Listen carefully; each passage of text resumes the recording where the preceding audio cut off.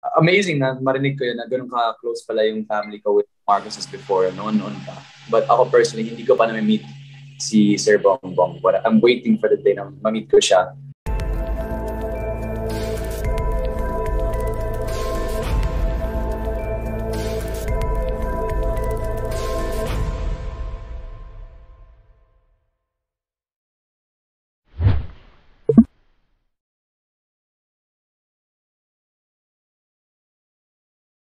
This has been a long time coming. I've been dying for this moment and it's finally arrived. And I think everything happens for a reason.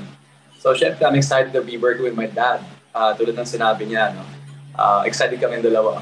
But at the same time, hindi rin on a small platform kami first na magsasama. We're playing the late president and the president to be, the incoming president. And the Marcoses have always been close to my family, the Loyzagas also.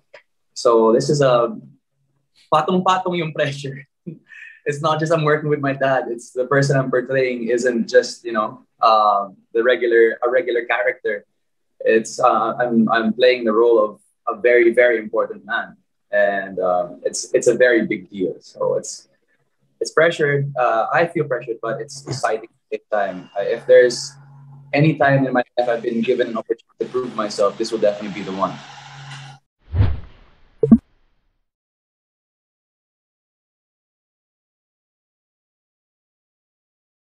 Ako po, personally, hindi ko pa po nami-meet si Sir Bongbong Marcos. Not yet. I have not met him yet. Although, nakakwento na sa akin ng pamilya ko, ng nanay ko na bata pa lang siya, nasasama siya ng lolo ko sa loob ng Malacañang.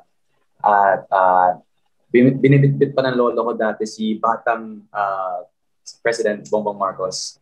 And amazing na marinig ko yun na ganun ka-close pala yung family ko with Marcoses before, noon pa. But ako personally, hindi ko pa na-meet si Sir Bongbong. But I'm waiting for the day na ma-meet ko siya.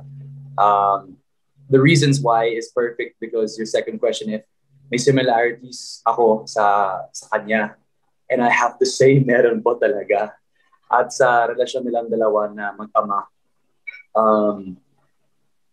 may onting nasabi si Sen Ivy sa akin about how he drives is the same way that I drive. Pero I will not disclose anymore kung anong klaseng pag-drive ba yun. And yung mga ginagawa niya noon, nung kabataan niya, ay parehas din po sa mga ginagawa ko nung ngayon, sa kabataan ko. So, hindi po kami magkakalayo talaga sa ugali.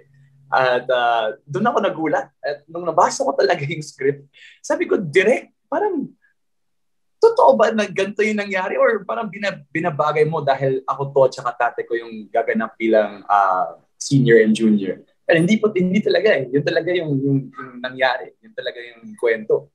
So nasabi ko talaga na wow, it's so true to life. At nung yun nga po, nung ni-research ko yung kilos niya, kung paano siya magsalita, Englishero po siya. First language niya, I would say, is English. Although when he speaks Tagalog, parang iba din yung tono ng boses niya eh. But he's very fluent in English. His mannerisms with his hands, he speaks with his hands also. And everything about him is so charismatic. So I invite this character and I feel very much alike. So I'm waiting for the day that I get to meet him in person.